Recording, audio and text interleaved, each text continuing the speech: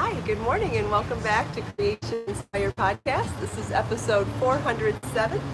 If you're joining me live, please say hello. Let me know where you're crafting, what you're doing, if you have any questions for me, or just say hi. Hi, Sybil and Grammy.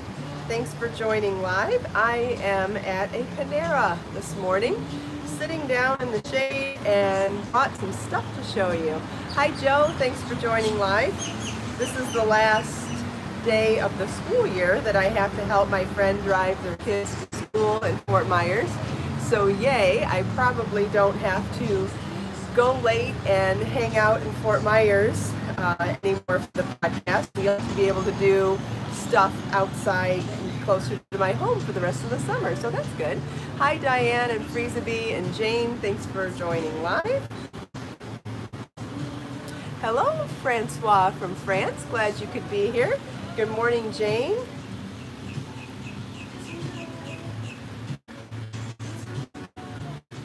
Hi, Margaret and Edna. Thanks for joining live. I am working on my Bibiana top, and I've made some great progress. Hi, Constance and Joe and Katie. Glad you could be here. Happy Thursday, everybody. I'm going to get through this repeat, and then I'll pick this up. Nice to see you, or nice to talk to you too, Francois. I look very sunshiny. Joe says, I found this dress on clearance at Marshall's the other day. Marshall's is literally across the street from my house, so if I'm in the mood, I really love to just go pick through clearance over there. Jane, it's a dress, it's not even a blouse. So I'm going to back up so you can see it. It is not buttoned down. It has just the placket to here, but then it's, it does have a shirt. It has a shirt detailed hem. I'm not saying that correctly. So like it comes up on the sides, it's a little lower in the back than the front, and it has a button placket on each side. So I think if you wore it long and loose, it might be really cute to open these up and have a side slit. But I think that you shouldn't do more than one thing sexy at a time. So by showing off my waist, my curve separation, I think that's enough sexy. I think, and it hikes up the length. So I think if I opened up these slits, that would be too much. But if I wore it long and loose, I think those side slits would be cute. But my favorite part is the fact that it's 100% cotton woven fabric and has this gorgeous, gorgeous, gorgeous floral print. That's my favorite part. Anyway, enough about that. I can't get over the colors. They're so pretty. So I think I'm close to being able to dye a colorway for my orchid. The first bud is completely open now. The rest of them are still buds, but I see enough of the color that I'm definitely inspired to dye some yarn. So I have some Be So Sporty and a Be So Sporty Bling available. So those will be the first yarns that I dye in the new orchid colorway. I haven't decided how I'm going to name it, if there'll be a little play on words or anything. It might be called Orchid Surprise, or I don't know. Maybe orchid will be in the name though.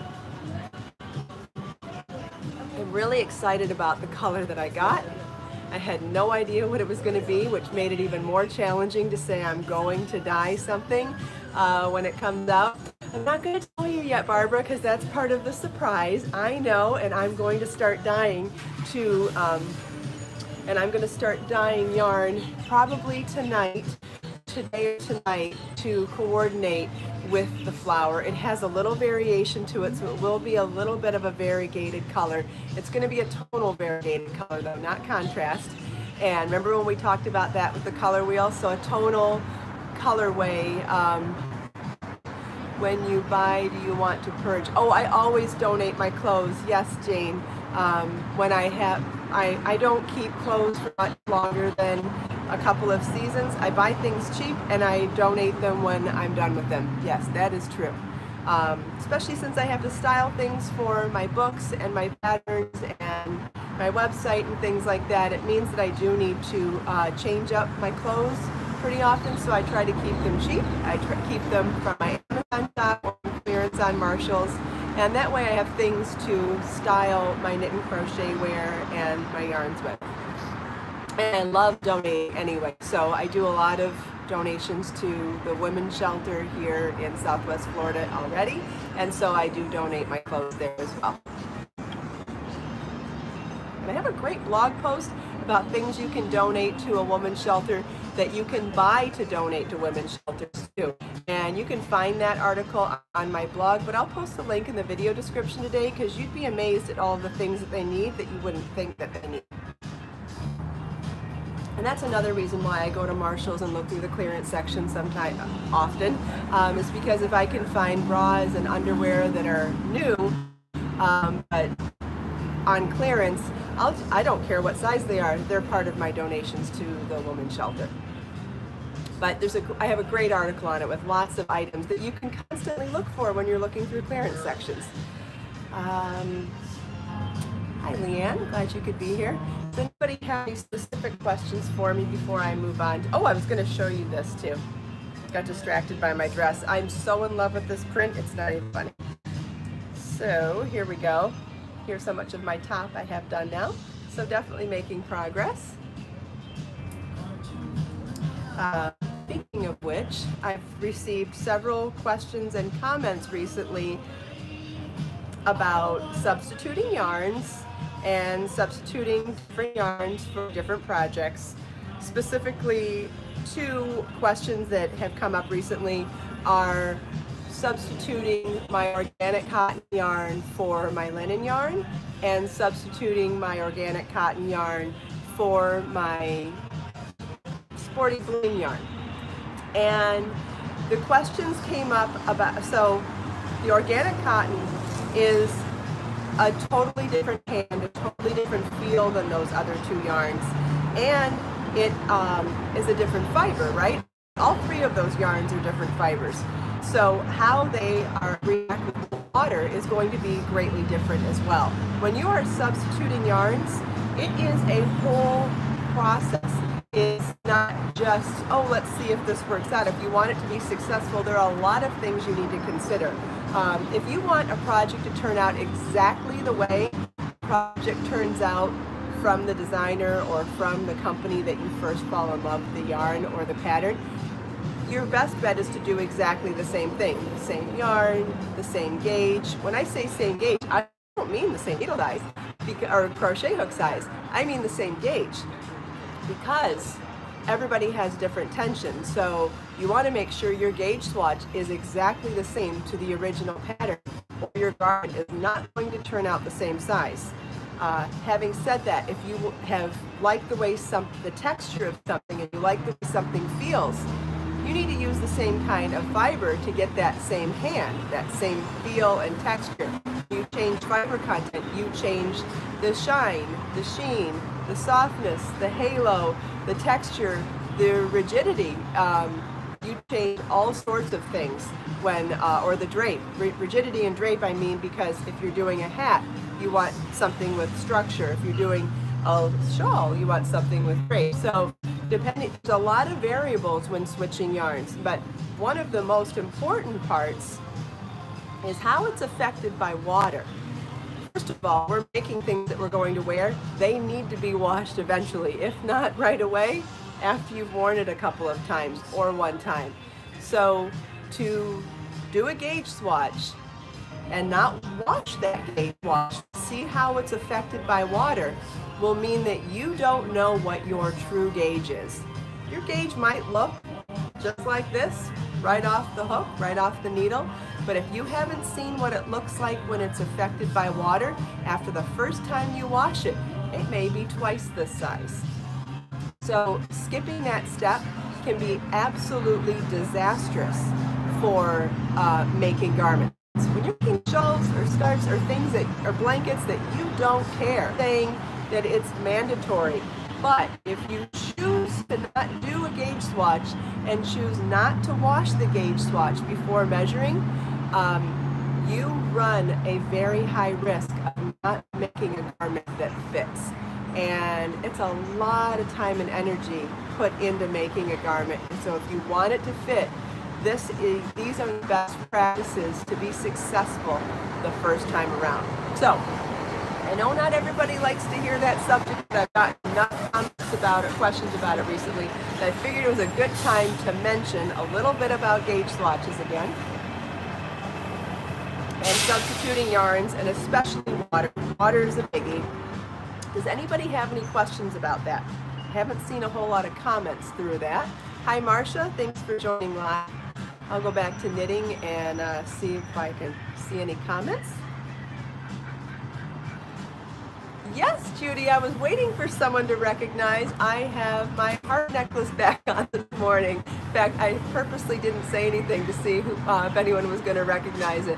I could not get the necklace fixed. The original necklace has broken so many times over the years, and I've gone back to the jeweler to get it fixed a few times. And the last time they did fix it, just wasn't really happy with the whole experience. So I've been hesitant to go back, and I ended up just buying a silver necklace on Amazon. So it's not a matching necklace to the charm anymore, but I changed it up. So I have, it's just an 18-inch, really fine silver necklace, but I have my original heart charm, which is the most important part of the gift anyway. So yeah, so I have my necklace back. Yay! You probably won't see me take it off anytime soon now. I like having it back. It does change the way I wear earrings though. I feel obligated to wear silver earrings because of the silver necklace, but I still mix it up because I love gold so much. And someone mentioned my earrings this morning. I'm wearing the Kelly earrings again today from 80 Handmade Gifts book. But these ones are done in Be So Fine bling, not Be So Fine, and you can see that gorgeous silver thread. So some people are having connectivity issues again this morning. Might be on your end, might be on YouTube's end. I know it can't be my location because I am in the heart of the city right now, so I definitely have cellular service.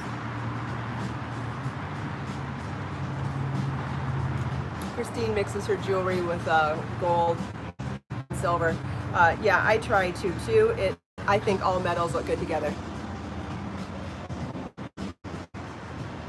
Yeah, Leanne, it's okay to substituting yarn works. That was the whole point of the conversation, is to let you know substituting yarn works, but it's a process. It doesn't just work willy-nilly. You have to consider a lot of things and make choices and make alterations based on the already. Someone says swatching and washing, la la la la, I don't want to hear it.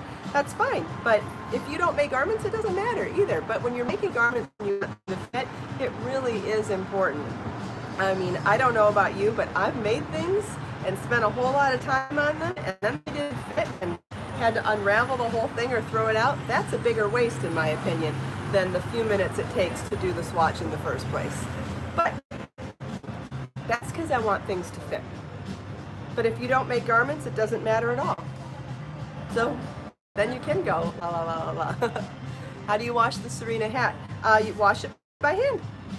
No reason, you can wash that one too. Hi Anna, thanks for joining live. Hi Lynn, hi Lisa.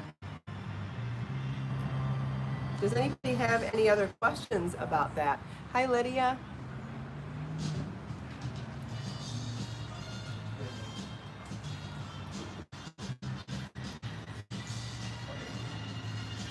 Is that naughty little skein? Pat, good morning. Got just a bunch of names. Ooh, I like this song.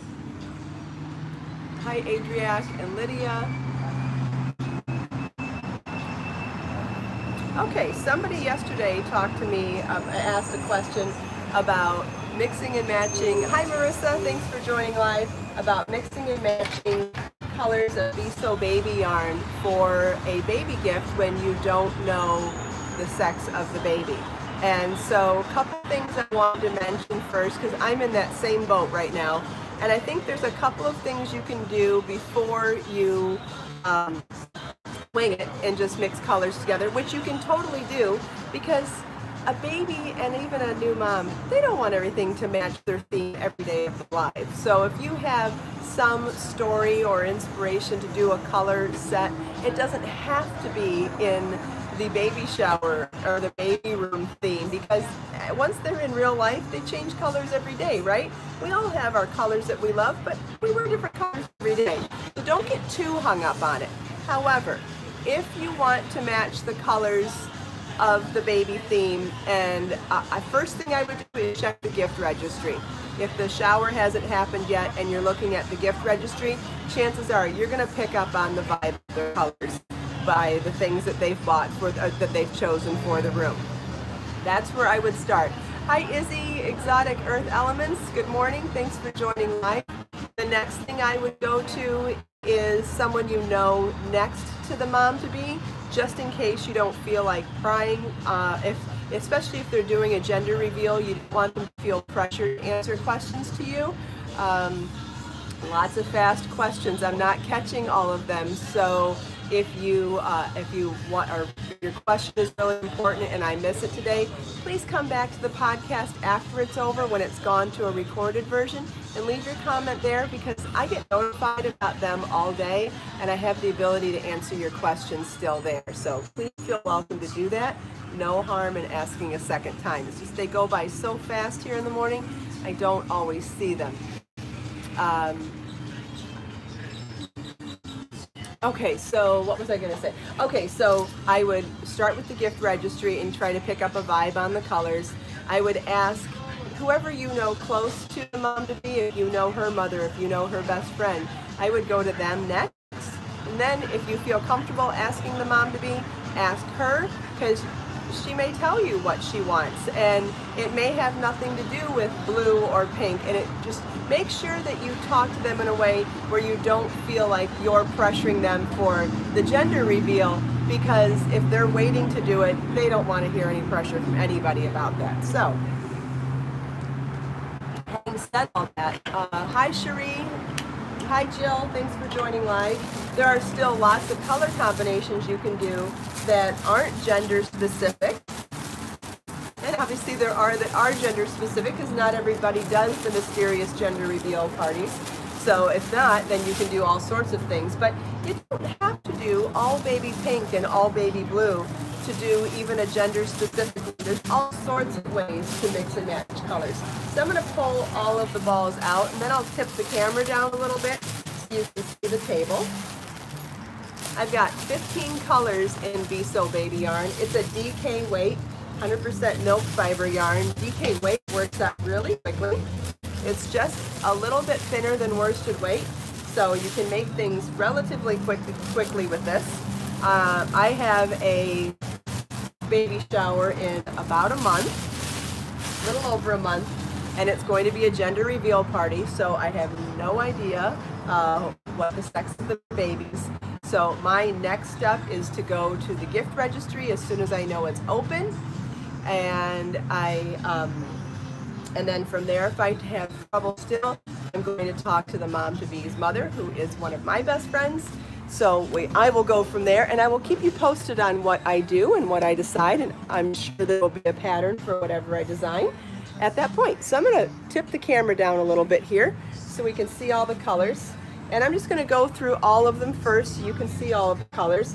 Start with pinks. This is Princess, which is your traditional baby pink.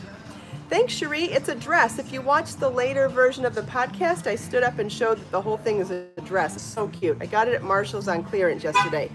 This is Orchid Pink, which has a little like tint of purple to it. It's a little more of a purpley pink. And here's Diva, which is a bright raspberry. Those are the pinks, yeah. And then we have Peach. And this is Cherry, which is a traditional red. And then we have Violet, which is a very violet plum kind of a purple, which runs into, which is a red purple, right? There are purples that go into blues, and then there are purples that go into red. This would be more of a traditional purple that goes to the red side, like a royal purple. Okay, and then here's some of our neutral colors. We've got Buttercup, which is a pale yellow, Mint, some mint green, and then Snowflake. You can't go wrong with Snowflake. Snowflake is a pure white. This is not an off-white or a cream. That is a pure white. You can't go wrong with doing a baby ensemble in Snowflake. And you know, if you did the bulk of the work in Snowflake and then just held off on doing the trim work in whatever color you ended up doing, whether it was for the baby theme or the gender reveal. Oh, I forgot to say this was our other neutral. This is Platinum, which is a medium to light silver gray. Really beautiful neutral with some of the pastels. And then we've got our blues and greens. This is navy, which is definitely a traditional navy. Prince, which is a traditional baby blue. You're going to do a traditional baby blue outfit. This is Clover, which is a bright emerald green. And then we have Splash, which is like aqua, and Turquoise, which runs a little more green. So these are the two blue-green colors, but this one runs more green, that's Turquoise, and this one runs more blue, that's aqua. Now, does anybody want to see any particular colors mixed together? Or I will show you some of the ways that I've mixed them up in the past. So I've done like a beachy vibe where I've picked Turquoise, Splash, Prince with Platinum and Snowflake.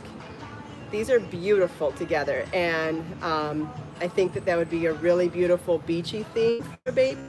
And I don't think it would necessarily have to be boy or girl if you're going to go with a beachy theme.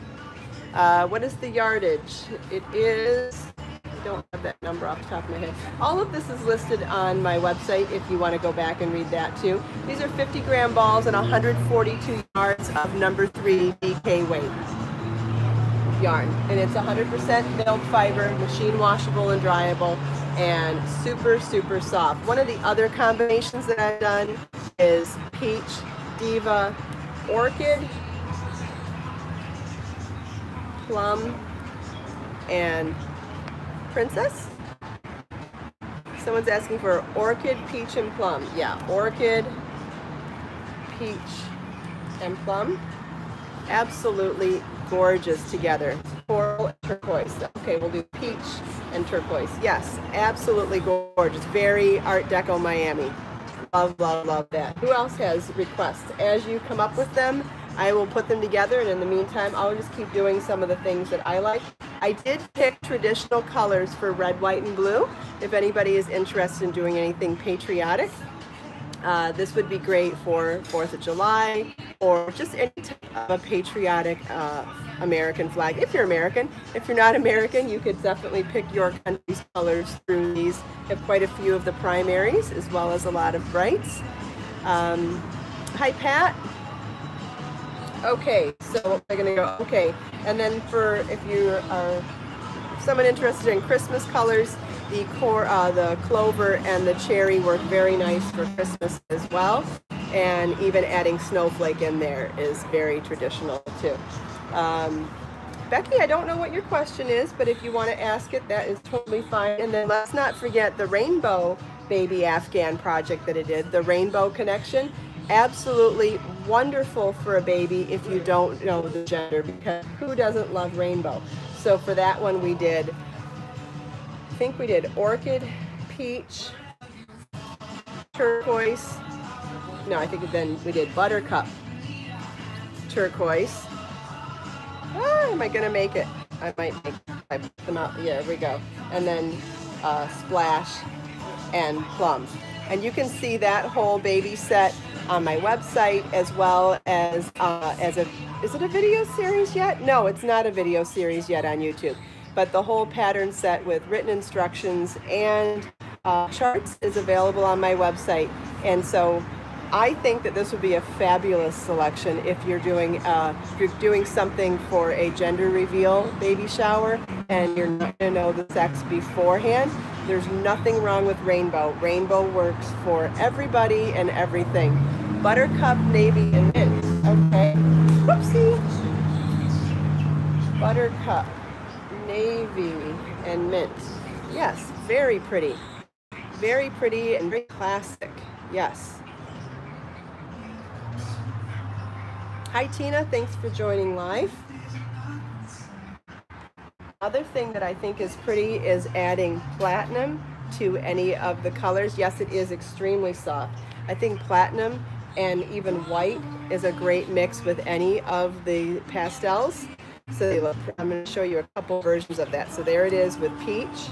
Imagine doing a chevron stripe with any of these. So you would do a chevron stripe in the platinum and the snowflake and any one of these colors. It would be so pretty. That's with Diva. I haven't been saying them, sorry. This is Violet, and that one was Splash and Turquoise. I mean, it looks good with all of them though. There really isn't a bad combination with the platinum and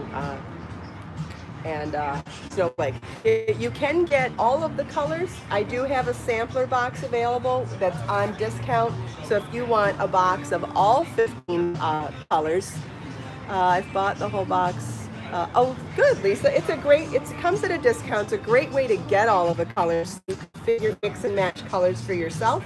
And then from there, order more. Okay. Does anybody have any other questions? Or if you want me to lift up any of the other colors, I can still do that too. It's easier to read your comments this way. I love them all too, Lisa. Thank you. It's so much fun picking with that. I just love color so much. Oh, there's always an excuse to buy more yarn, Tina. Yeah, but the sampler box is like $10 off the regular price of buying all 15 balls. So you get a discount, and then you have all 15 colors. And if you keep those separate from your projects, then you can always have them sitting there and know for sure which colors are going to go together for whatever thing you're trying to match or whatever theme you're going for. Even if you've picked up a little gift from the gift registry and then are matching it from there. No, it's not fuzzy. No, not fuzzy at all. It's applied. It's very smooth. Does that show up well? I don't think that that's fuzzy. I mean, it is yarn, but it doesn't have a halo or a lot of fuzz in it. No. Especially if you did like a good solid gauge, I think you'd be totally fine for a baby.